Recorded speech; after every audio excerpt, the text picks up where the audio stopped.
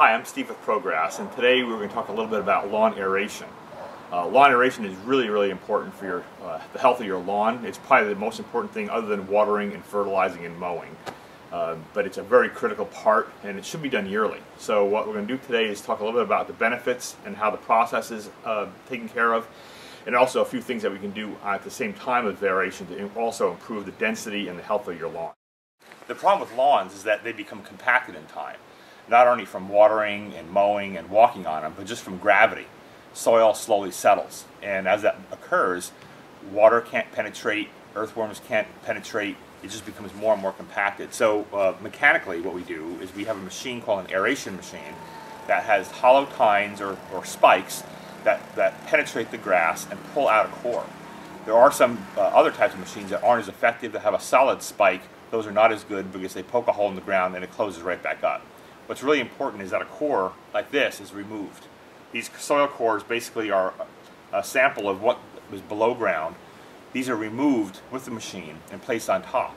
What that does is leave an open hole which allows water, fertilizer, and air to get into the root system.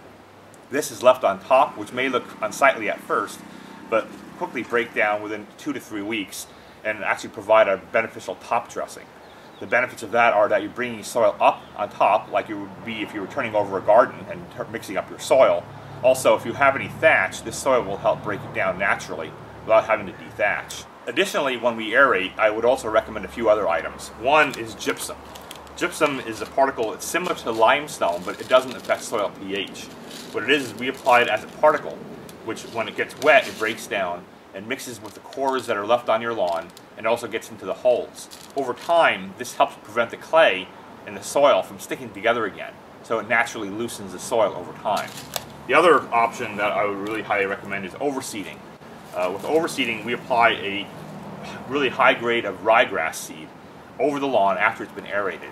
Without the aeration process, overseeding is not very valuable, but with it, the seed will germinate in the opening holes. It'll also mix in with the cores and provide a new generation of grass in your lawn that will help replace the existing lawn with a newer, healthier type of grass. Lastly, I'd like to mention that the proper season is critical for aeration.